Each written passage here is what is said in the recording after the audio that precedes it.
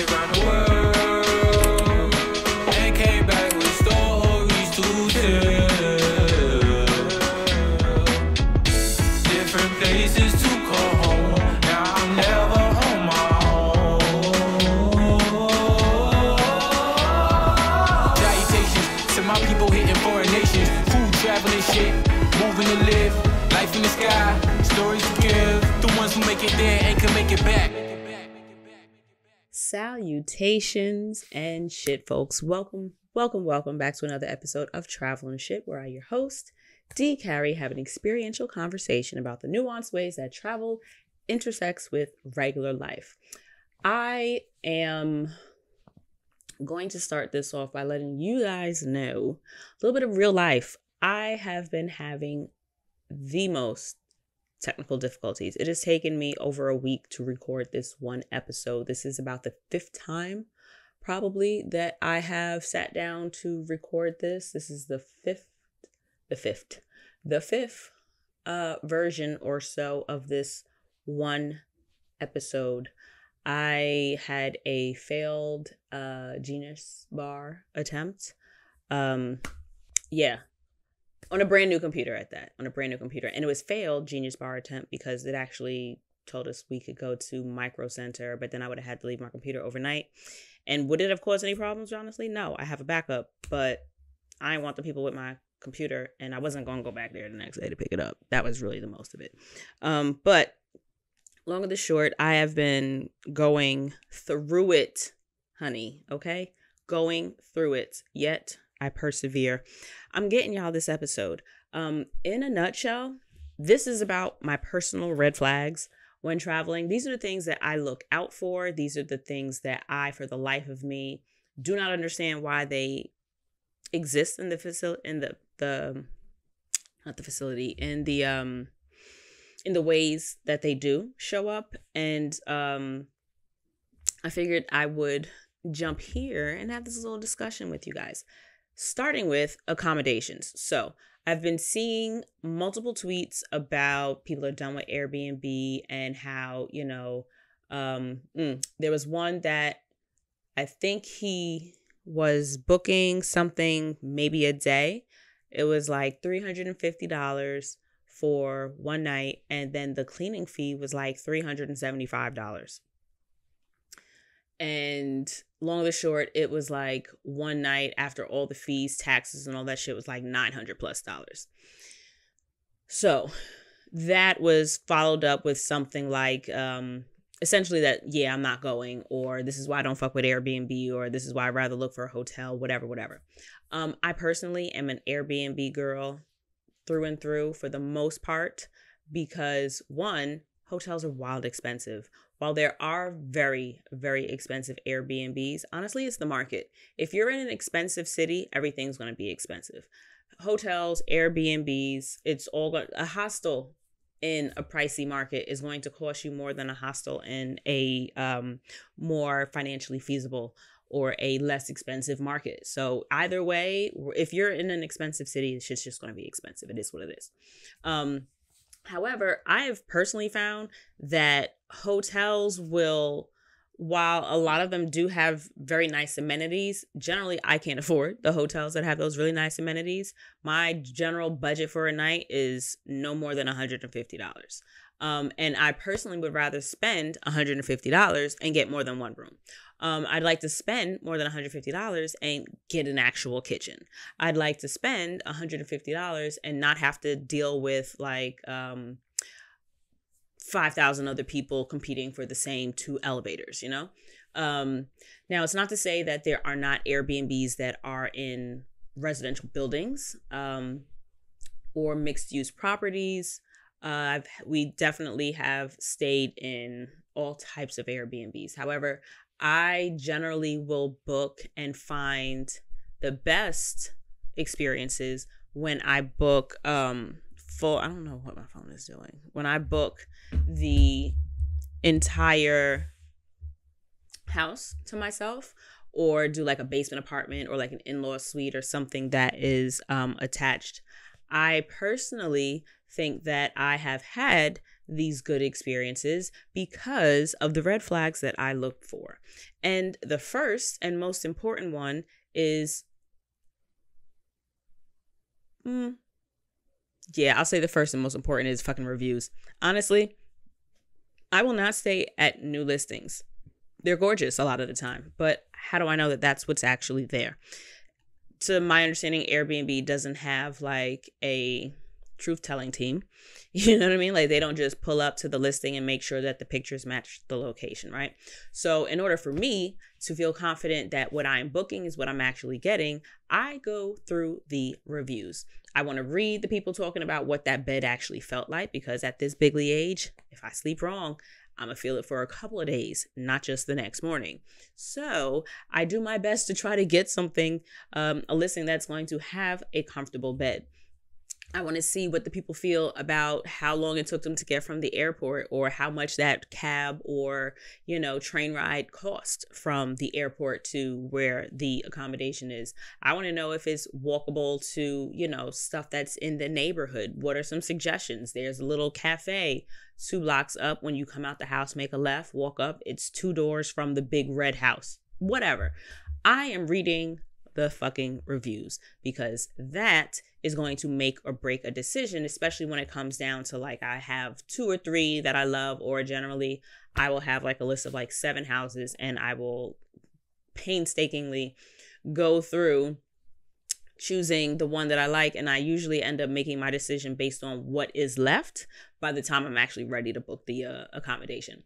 Additionally, I want to know what or what not the interpersonal experience is like, whether or not the hosts will interact with you, whether or not there are like weird neighbors, whether or not the community or the block that the house is on has any kind of kinks or quirks or little things that people notice and decide to share with other people. Also, that cleaning fee, while there are some places that get wild with it, you don't have to book those. Not every house has an excessive. Let's just stick with what I know. And I do know exuberant. I just don't know which way it goes. It's been a long day. However, you get what I'm saying. I just won't book houses that have wild fees. I also don't book houses that have wild fucking rules. I'm a big adult. I'm grown. I'm not running like my life and the places. I'm not choosing a place that's going to give me dorm room instructions. I'm not doing that. I am all for respecting community. I'm all for respecting neighbors. I happen to be one of those people that you don't have to ask to be respectful. However, the rules aren't made for people like me. The rules are made for people that don't give a fuck about other people. So while I do not take offense to listings having like a lot of stipulations and a lot of rules and, strict guidelines, it ain't for me. I get that some people are okay with that. And a lot of those places will also have very good reviews. And a lot of those good reviews are because those rules are in place. I can see how some place that's got a lot of reviews may be immaculate or spotless or everything is in order, or it could just be for show. Long or the short, I am not living my life by someone else's stipulations or standards. So that is a personal decision that I decide to make. I'm not booking there. The same way I'm not going to book someplace that's got a cleaning fee that costs more than a night that I'm going to stay there. I enjoy being in communities when I stay places. So, and I am not sponsored by Airbnb. I just ride for them because that's generally where I spend my money. I would love to be, say, loyal to a particular hotel chain or experience a lot of a few more boutique locations and destinations. I would love to give that a shot. I'm just not there yet. I don't have the bread for that. So until I can find reason to be loyal to a particular chain, points. That's a huge reason to do it, right? But I also haven't exactly had an experience, except for the Goodwin Hotel. The Goodwin out in Hartford, Connecticut, best hotel I've ever stayed at. Absolutely gorgeous. Gorgeous. We had a fucking kick-ass room. It was I would say it was a suite. Gorgeous bathroom, nice little dressing area. It was like in a nice little nook by the bathroom, which was also kind of in the bedroom, which was separate from like the sitting room. So there was like a nice little living room, door to the bedroom, whole shebang. Beautiful accommodations. That was the nicest place that I've stayed. That was the nicest place I've probably ever stayed. I would say so. Even like the hotel that I stayed at in Qatar, it was just supposed to be like a 5-star hotel or something very elaborate, but when I got there, it didn't feel 5-star to me by my American standards. Globally, could have been 12 stars. I don't know, but to me, I would say, and also I'm not even going to say like someplace like Qatar in the Middle East wouldn't have better standards of luxury, because they got wild bread. So they know way more about luxury than I do. That couldn't have been a 5-star hotel. It was nice, don't get me wrong, but the nicest one I've stayed at isn't it the good one. So I don't necessarily have a particular reason to consistently book with a particular chain. I do not get points and benefits and stuff at this current juncture. That may change in the future, but where I'm at now, Airbnbs are where it's at. Also, with Airbnbs, pay attention to the fucking pictures. Scroll through all of them. If I'm missing anything, particularly the bathrooms and the bedrooms, I'm not booking. I need to know where I'm sleeping, and I need to know where I'm bathing. If any of those pictures look sketch, or if the angles look wild, like if you give me 13 different pictures of the living room, if you give me 6 pictures of, the different photos and trinkets and vases and, the toaster and the coffee maker, but I don't have any pictures of the bathroom, red flag. What are you hiding? If you don't include detailed pictures of the bathroom and the bedrooms, I feel like you're lying. So another reason why I'm not going to book there.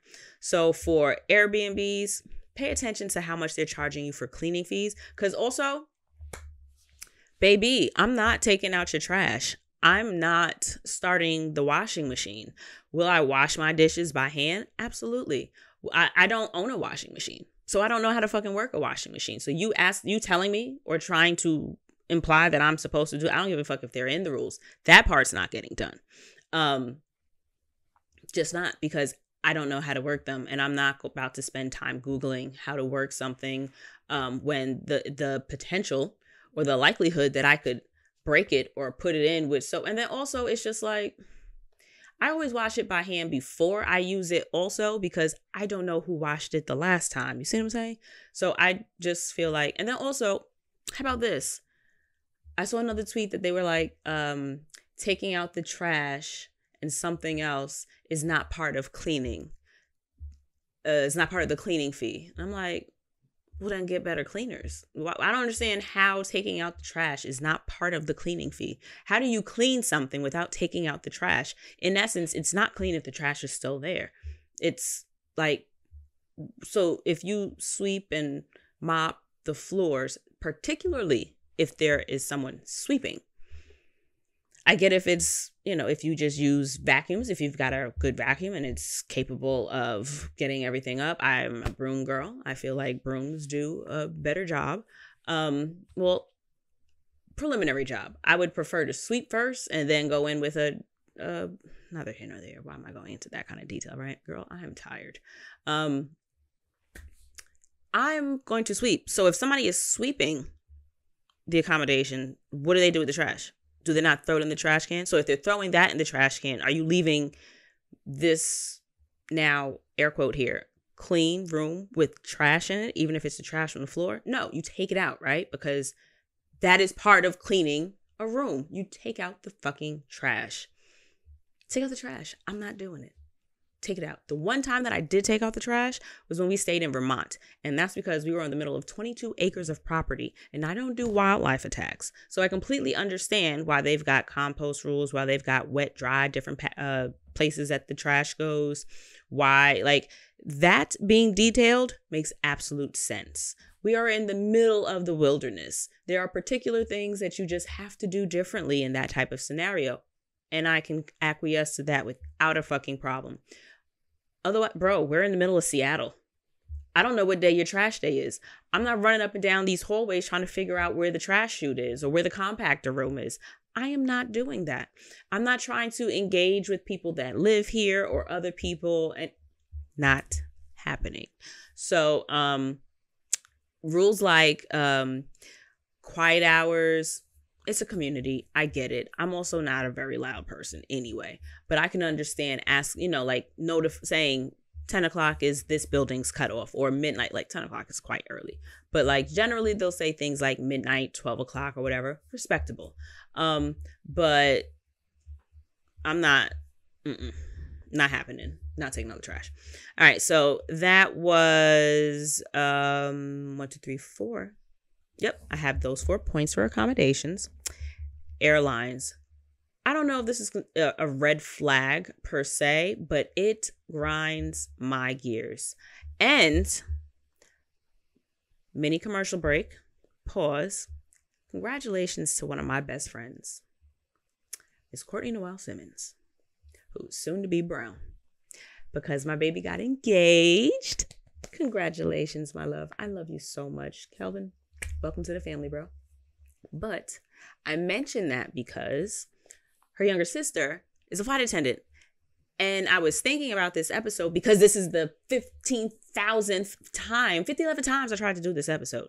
But I was able to ask a flight attendant, baby, why don't we all just board from the back? Even she thinks it's fucking stupid. She said, because that would make too much sense. Apparently, there's no real reason why they don't board everybody from the fucking back. I understand military, people with disabilities, people with children, or, Sky Premier, this, that. And you know what? They probably do that because otherwise they wouldn't be able to charge you for boarding early. And there we have it. It's a fucking money grab like everything else. Board from the back.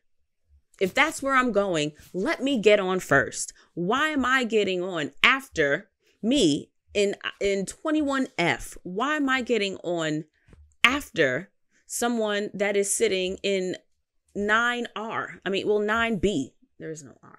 9B. Nope. A, B, C, D, E, F, G, H, I. I think J, K, and L might be the furthest, because I think you might have like 3 or 4 rows of aisles. I'm trying to think of the largest plane I've ever been on. Anyway, if I'm all the way in the back, let me get to the back. I don't want to have to climb over people that are sitting in front of me. I don't want to have to fight for all of this overhead space. Let me get to the fucking back. Speaking of overhead space, another thing that grinds my fucking gears. Overhead compartments are not for your pocketbooks, backpacks, coats, your packages and bags from all the shit that you were buying in the airport. Can they go there? Yes. But those things go there after the carry-on luggage gets stored. Everybody that books, right? Everybody that either pays for their carry-on or pays for the seat that includes the carry-on, all those things, those are the bags that go first. All that other space, that's where you fill it in with your coat. That's where you fill it in with the extra pillow that you don't really want right now, even though I don't know why you would want to put a pillow up there, because why would you use it after that, right? But those bags go first. And when you put those bags up, put them up in the way that they're supposed to take up the less space. You don't lay them flat. You turn them on their side. Handles to the door, like, so that you can just grab the handle and go. Don't put the wheels that way so that when you open it, the wheels just hit you in the fucking face. Handles out, wheels in, bags up, right? This way, it's like you guys never fucking played Tetris. They'll fit together. They tessellate. And in those empty space, and like once everybody has their bags up in the appropriate manner, up in like in the the top of the bag going up and down, if that makes sense. It probably doesn't, but there's a right way and a wrong way to put your bag up there, especially when it's a full flight. If it's only 12 of y'all on a 200-person plane, by all means, leave them bags however you want them. But when you've got a lot of people up there and you're trying to optimize space, put the bags in there so that they take up the least amount of space. This way, everybody that has a backpack can put it up over the in the overhead space and doesn't have to have it under their feet. I am not that large. I'm about 5'5", 150 pounds, give or take. I get uncomfortable sitting on those planes. So I completely understand that somebody that's 6'2", doesn't want their, even if you're like 5'7", 5'9". However, I don't want things under the seat in front of me, right? But I understand that first of all, I don't want my backpack not right in front of me because I'm going to need something out of it before the flight is over, for one. I'm not trying to climb over people and then go up there and then have somebody else's shit fall out. I don't want to do all of that, right? So I understand wanting your bag in front of you. I mean, I understand, well, for me, I get people that want their bag in front of them for people like me. However, I am not dense enough to not get that people don't want the little bit of space that we have to be optimized by a bag and not them. However, if you are choosing to put something that can fit under the seat overhead, please do it respectfully. Please do it so that it's not in the way of a suitcase that cannot go under the seat. Yeah. So that is my rant for that part of the airline section. Next is, I actually understand why people stand up as soon as the plane lands, because I'm at that age, bitch, my back hurts too. However, I don't understand the absolute rush to get going unless you've got like a connecting flight. Those people, I've been there. I get it. It is like heart-wrenching to know I've got 20 minutes to get to wherever this mystery terminal is. I have no idea where this gate is. I'm hoping that it's in the same terminal and that I can get there without issue. So for those people, it would absolutely help if you didn't have a bunch of randoms just standing there, not really doing anything, but standing, right? It's one of those things that I'm kind of like, I tap dance on the line, like, girl, sit down. We're not going anywhere. People have stopped clapping. I'll give them that. I feel like people only clap now if there's like really bad turbulence.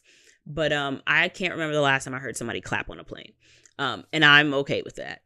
I don't think you deserve, like, unless there's really bad turbulence, like, this is their job. They're good at their jobs. Like, they're going to land the plane. You're here because I'm pretty sure thought that you trusted them to land the plane. So having to clap for them it's a bit much, right? You don't clap for your teachers at the end of the day.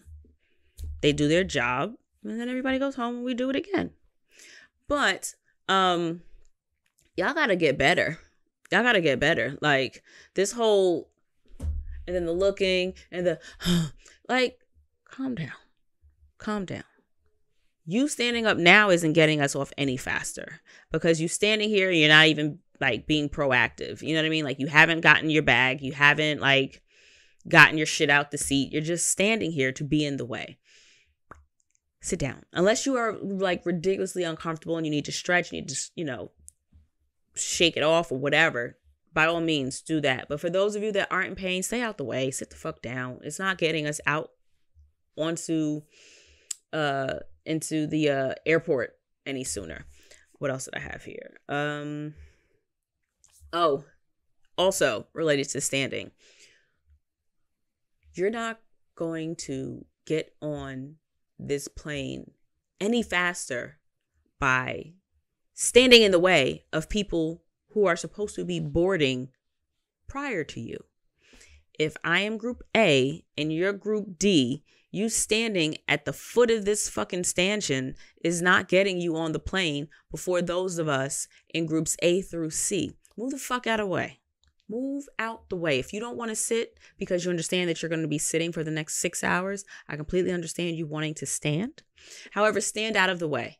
Stand out of the way. Like, I have seen so many people, like, not even ready to board, but like just anxiously waiting to board their planes and completely like blocking the entire hallway so that everybody else can get through the airport, as if when you were trying to get to your gate, you wouldn't have wanted all these people to be out the fucking way so that you can get to where you got to go. Because clearly you're anxious, or you're nervous, or you're whatever, or you just got to be where you got to go so quickly because you're standing in the way with nowhere to go.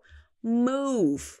Sit down. Stand on a wall. Stay out of the way. I will never understand for the life of me how some people are so able and willing and ready to literally be in everybody's way. It's like they're totally oblivious that they're in the way. And I don't understand that. I don't understand that. Just move. Move. Unrespectfully. Fucking move. Don't stand in the way. Big pet peeve. Especially considering at this point, we all have seats. We all have a ticket. Whether it's on the phone or a piece of paper, we all have assigned seats at this point. So what we doing? And nobody would have to rush to get on the plane for that overhead space if everybody would put their bags up there in a way that made sense.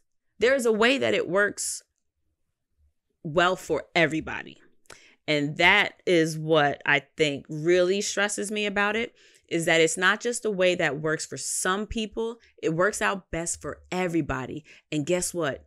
You're part of everybody. So if what works best for everybody, if everybody gets to win by everybody just doing something that keeps someone else at front of mind, it is lost on me how that messaging or how that idea doesn't land on more people. Like I completely understand that everybody's built different. We all have different villain origin stories. Honestly, we all come from different places. But if to me, it's just logic. If I do X, or if everyone does X, we all win. I don't, that's not something that I even try to make sense of. That's one thing I learned about working retail. A lot of times it's not you. They're just stupid. Period. A lot of times it really just isn't you. If you don't understand something, if you're trying to make sense of something and it's just really it's not clicking in a way that, well, that don't make sense. It's because it fucking doesn't. It's nothing wrong with you. The shit don't make sense. And it's not you that needs to change something. It's somebody else. And so I'm not wrong on this. I'm not. This is a hill. 10 toes down. Stay out the way. Move, move, move, move. There's nothing you can really explain to me that is going to have me understand or think that people crowding the entrance to the boarding is going to get them anywhere faster.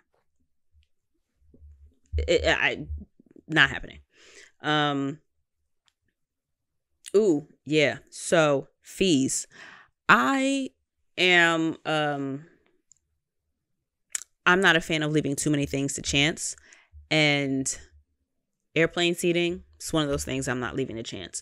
So I don't like the aisle seat because I don't like people walking past me. Like if I fall asleep with my head to the side, I don't want somebody bumping me in the head. I don't want it because I am not putting myself in the position for that to be a possibility. I always avoid the aisle seat for that very reason. If the little cart is coming up and down the aisle, I don't want you banging into my foot. I don't want to have to move my foot. So I don't sit in the aisle seat. I prefer the window seat because, for one, I tend to want to curl up, lay on something to go to sleep because, for the life of me, I don't think I can actually. I can't stay awake on a plane. I am going to go to sleep. So and it's easier for me to just kind of curl up and lay on the wall of the plane. So I go for the window seat, but I don't believe in leaving those odds in someone else's hands. So I personally pay for my seat. I'm not, and I'm also not a solo traveler anymore. Excuse me. I travel with my partner. So if I'm going to be someplace for 4 hours, if I'm going to be someplace for 10 minutes, I want to sit with him. I don't want to sit with strangers. Why would I subject myself to sit with a bunch of people that I don't know when I could sit with my shorty? Like, it's always him. I always choose him. So that's where I'm going to sit. So I'm going to pay for us to choose our seats. That's just the more comfortable option for me. I'm not trying to negotiate with anybody to change seats. So it's a no. I'm going to pay for that ticket. I miss the days when you just got to choose a seat when you booked a ticket, but it's a money grab. Capitalism wins. Fuck us, right? So that is something that annoys the hell out of me, especially when it comes down to now we got to have people, oh, do you mind if I? Yes, I do. I'm not moving. So we paid for ours. We're staying here. I do. Everything is a money grab, nickel dime. Honestly, personally, me, your girl D, I'd rather you just charge me more and have everything just included. Just fucking charge me more. However, in fairness, that's for me and the way I travel. I absolutely do see it being a come up, if you will, for someone that it doesn't matter to. If you say are in a long distance relationship and you really don't like partner, he doesn't give a fuck where he sits. He'll sit wherever. I do, for the reasons I explained. But he doesn't care. So if he's just traveling by himself, he's not going to pay up for an extra seat. He's just going to say, not an extra seat. He's not going to pay up to choose his seat. He's just going to sit wherever they assign him. That ain't me. I'm paying. But if you say travel a lot and this is a route that you're very used to, you've got a routine, you either go to sleep as soon as you get on the plane or you know you're going to be off the plane in like an hour or 2 hours and it doesn't really bother you. I absolutely understand why maybe a small backpack and your body. That's all you need. You don't need to choose a seat. You don't need a carry-on. You don't need nothing. I just need to get there. Those travelers, I'm sure y'all love the shit. If you're traveling for work, if you're traveling for business, especially if you have like a quick turnaround, if you're only going to be there for a day and you're coming back, or if you're going someplace where you've got all of your shit. If you live bi-coastal, if you live East Coast, West Coast, things like that. Like there are plenty of people that it works for. So in fairness to y'all, get it, girl. I'm glad that you guys have an option that works for you. And because I'm not a selfish person, you know, I guess it is what it is. I'm happy for you, you know, I guess, possibly, likely. I'm glad it works for some people. It just isn't something that I enjoy. I don't like having to pay up for a seat, but I absolutely will because especially on long flights, I'm not leaving that to chance. Not going to happen. Let's see. All right, so the next one was car freaking rentals. The fees. It is the fees. There is one of those things, again, just charge me more. Just charge me more and let me know that once I'm paid for this is it. I am always one of those girls that will get the extra driver coverage or like I'll always pay for that little bit of supplemental insurance. And in fairness to them people, I don't do the research. I know that there are plenty of credit cards that if you book with X card, then you are able to use like the card will cover for like insurance. I believe Amex has that option. But again, I'm not certain. And I even have an Amex. So you would think that that's something that I would know. And that's on me. Mea culpa. If I don't want to pay those extra fees, I should probably figure that out. I got to quote on people anyway. So I'll look into that. I'll report back later. But look into your credit cards. See if they give you an option so that you either earn points for the rental or even the hotel. I want to say Amex. I think these are all things that I've seen over time. I don't know if they're all still valid, but I believe if you combine your Airbnb with your Amex, I want to say, because there's Delta, but you get the Delta card with Amex, so that your flights and all that jazz earn you extra. Well, your purchases earn you miles, as well as, what was the other one? Starbucks. You can link your Starbucks and Lyft. Starbucks and Lyft, you can link to your Amex card and you'll get points that you can use for travel. And I want to say that I want to say in particular that I believe you get Delta miles for that. And if that's your preferred airline, or if that's the airline that is a hub, someplace that you frequently travel, even if it's not, recoup them points, like add them points up. I was telling boyfriend the other day, even in your mind, if you feel like, oh, I don't really use it, or we change different airlines, blah, blah, blah, you'd be surprised what you rack up over time. Even if you're not able to use your points for an entire trip, like round trip, you could use it for one way. You can use it for upgrades. There are options, like you might run into some options at some point. So sign up for those, not redress numbers, for the frequent flyer programs with all the airlines that you sign up for. You could even have yourself like a particular Gmail or whatever that you always book with flights, so that you can keep them all in one space and you don't have to see them if you're not traveling. That's an option if you feel like, I don't want all them emails. I always unsubscribe to all that stuff, but I still have the account. So look into that, because what the worst car rental experience I would say was Dallas. I talked about that with y'all. I spent $900 on that rental. Sick. You hear me? I was sick that I had to spend that much. And I want to say it started at like $6 and change, which was bad enough because we had the car for 4 days, maybe 4 days. And there were all these extra fees. There was like a fee for the Metro card. There was a fee for the Easy Pass.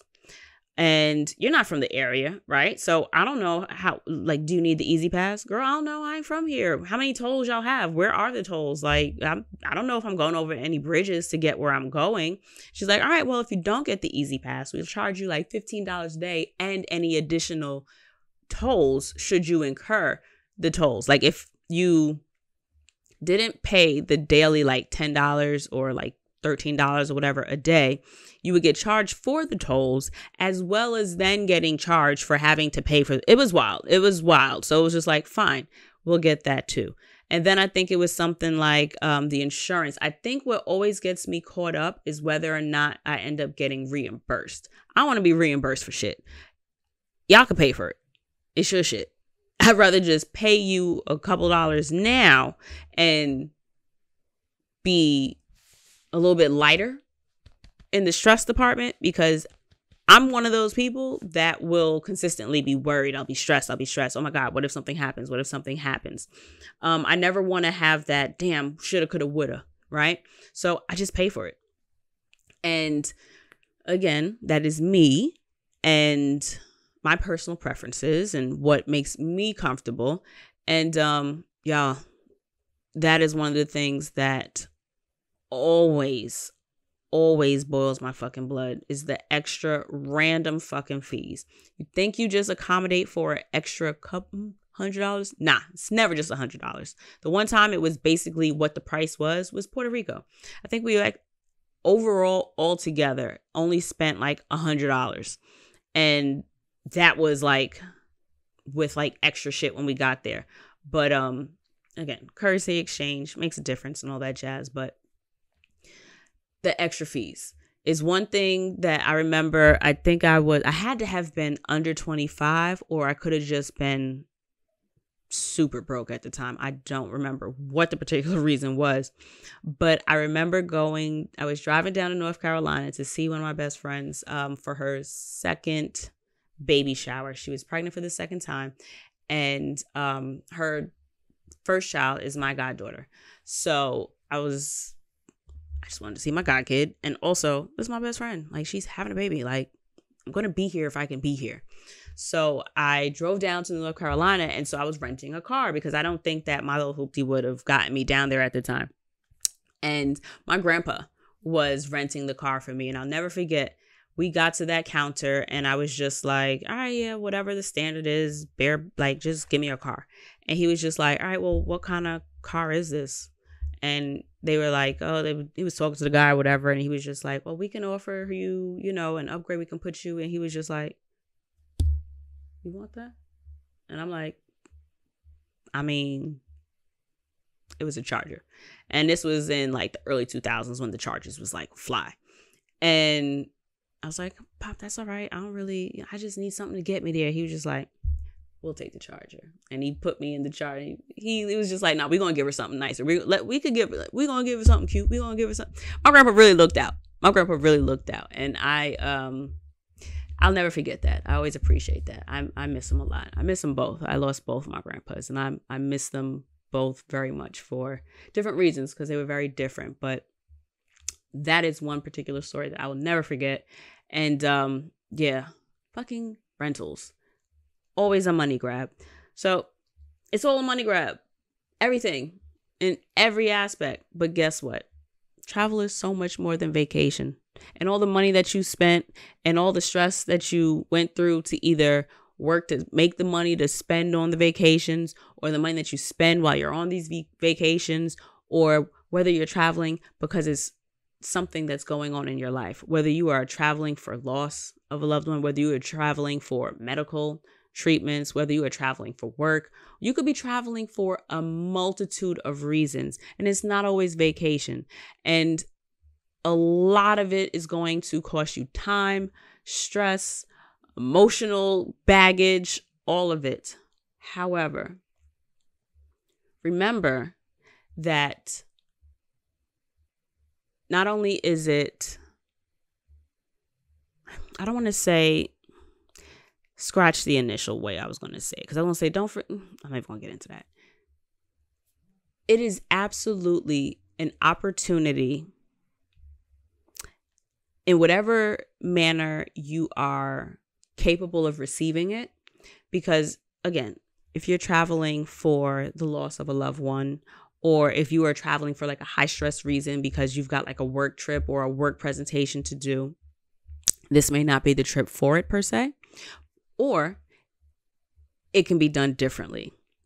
I will always harp on checking in. Give yourself that personal audit and ask, how am I going to be different when I get back? It don't even have to be anything deep. It doesn't have to be, I'm going to be a more mindful person. I'm going to be more aware of the people that I love. I'm going to be aware and just remember that life is a gift. It don't have to be that deep. It can be as simple as, you know what? I'm not an introvert. I actually do like talking to people. Maybe I should reconsider the type of people that I'm around, that I don't want to talk to people all the time. Or maybe, dang, I didn't even know they had this kind of food out here. I wonder what else they have out here. Dang, I wonder what else is in my own neighborhood. I'm going to try that new spot around the corner from the house. That's it. That's it. Give yourself the opportunity to try something new and to look at things in a new way. As much as I hate spending the money on travel, I always appreciate the travel.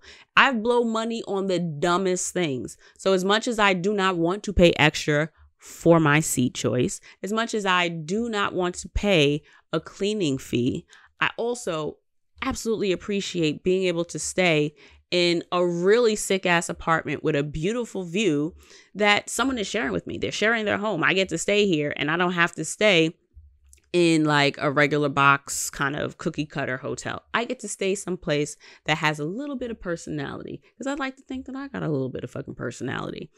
And those are the things that I personally remind myself of when I'm crying over how much I fucking spent.